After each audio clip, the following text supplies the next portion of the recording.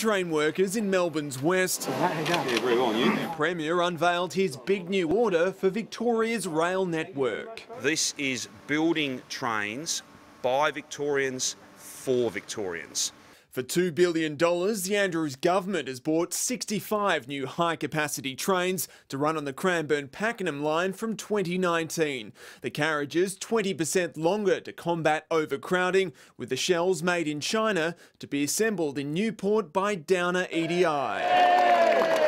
The trains will be built using 60% local content. 1,100 new jobs will be created, including 15% trainees and apprentices. This 60% is far in excess of things that New South Wales and Queensland are doing. They're essentially offshoring their rolling stock industry. But the Australian Workers' Union claims rival tenderer Bombardier could have done more. Whenever we are spending taxpayers' money to deliver local projects, then that has to go with the maximum amount of local jobs.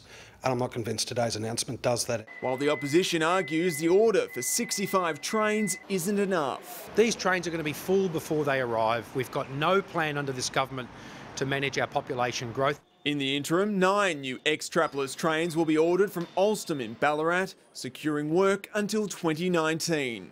This all comes as Metro Trains was voted the worst city rail network in the country for the 5th consecutive year. Commuters voting Mikey, service reliability and cleanliness as the biggest problems. Dougal Beatty, 9 News.